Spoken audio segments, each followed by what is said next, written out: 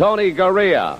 Going against Cowboy Bob Orton, Putski, Orndorff, Santana Todd on the fence against Valentine, and you, Roddy Piper, to meet The Rock. I wear a Black Panther on my chest. Rocky Johnson comes out here and says, "You humiliated me. You made me sensitive." This is the great Rocky Johnson that I've heard about. You've made me sensitive. Have I hurt your feelings? You ain't seen nothing yet, Jack.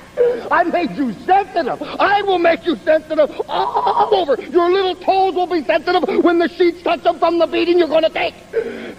You want to go around and play big shot, want to play wise guy. You know, it's typical Rocky Johnson thinking. He was just thinking on the spur of the moment, wasn't thinking that after a while maybe Hot Rod would get up and knock him right out and do away with him.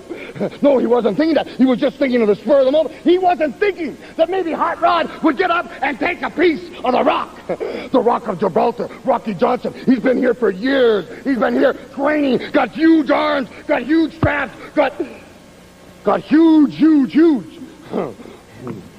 See, of course, and that's where it ends. I saw the implication. You saw nothing. I read it. There was no implication. I was telling exact fact truth.